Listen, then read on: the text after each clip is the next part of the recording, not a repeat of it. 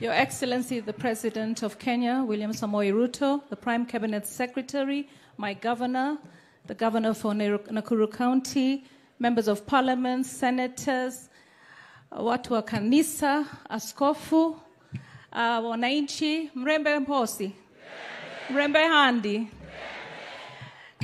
Your Excellency, I'm glad to have this opportunity to talk.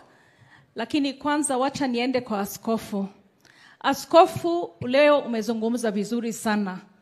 Wajua, leo asubuhi nilisema nipumzike kidogo nione kwa mtandao kanisa yangu pale naendanga. Ikiwa kwa mtandao nilikuwa nimechoka. Alafu nikasikia kuna hii sherekeo leo. Na nikatoka kwa nyumba kwa mbio. Sisi wote watu wa Nairobi, wale wa ODM na wale wa UDA, tuko kwa broad-based government. Tumekuja hapa tukusherekee 73 years. Tunawapatia mapongezi. 73 years ni Mungu mwenyewe. Na vile askofu umezungumza, haki umeshika roho yangu.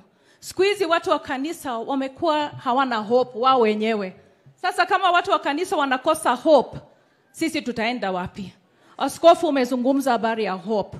Umezungumza habari ya vitu za serikali. Umezungumza habari ya shift. Umezungumza habari ya gender based violence. Umezungumza habari ya unity. Umesema lazima tuwe watu ambao tunaamini tutakuwa na hiyo uwezo ya kusurvive. Tusikose hope. Forward ever, backward never. Nimekusikiza vizuri na ninaomba watu wa kanisa wenyewe ambao wanalinda makanisa kila saa wanatisha rais wetu na wanaprophesize vitu ambao si mazuri. Tunasema wao wapate hope. Kwa sababu Mungu wetu kweli anapenda Kenya. Mungu wetu kweli anapenda rais wetu. Mungu wetu kweli ameweka rais wetu na party leader wetu Raila pamoja ili Kenya iende mbele. Na hatuwezi kwenda mbele bila amani.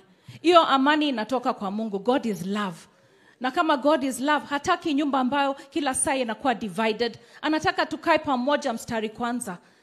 Your Excellency, what the governor has just spoken about, femicide.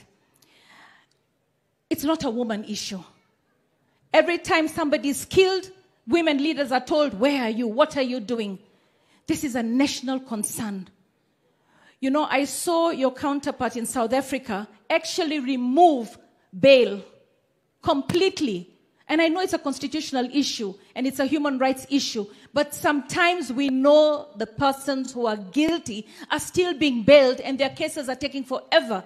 And they are walking scot-free and the woman has been killed, butchered, raped, defiled, dead. I really feel you should take this up. We need a squad. We dealt with terrorism with the terrorism squad. We need a squad in the police force to deal with femicide, to deal with sexual gender-based violence. Because it is becoming very scary. Every single day. Alafu nataka kusema kwa mtandao. Wajua kila saa, hata huwezi kujua kama kitu imetendezwa, ili wapate likes au ni ukweli. Tafadhali, serikali ni yetu sisi sote. Tusiwe kila saa tunaangusha serikali yetu. Kama tunataka serikali ituchunge, pia sisi tuwe watu ambao tunaheshimu law and order. Hatuwezi kuwa watu ambao tunaweka vitu kwa mtandao ambao labda si haki. Alafu tunatusi serikali kutoka asubuhi mpaka jioni. We have to work together. Femicide, nataka wanaume wasimame. Waanze kuchunga wamama. Waanze kuchunga wasichana. Waanze kuchunga sisi kwa sababu the oldest woman in this country who's been raped is 83 years old. The youngest 5 months. Tuko na shida. Askofu lazima tuombe sana ili Mungu ageuze roho ya wanaume. Muanze kuchunga wamama na watoto wenu. Sasa watakuwa likizo, wewe mwanaume chunga watoto. Na hao watoto wote wetu ambao wanapata mimba wakiwa likizo ni wanaume wetu ambao wanatukosea. Wacheni wasichana wetu, wacheni watoto wetu, chunga mama.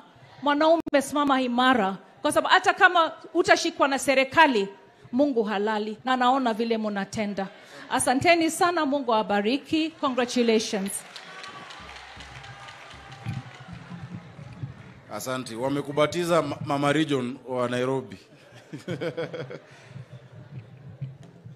Na tuko na region zote sio?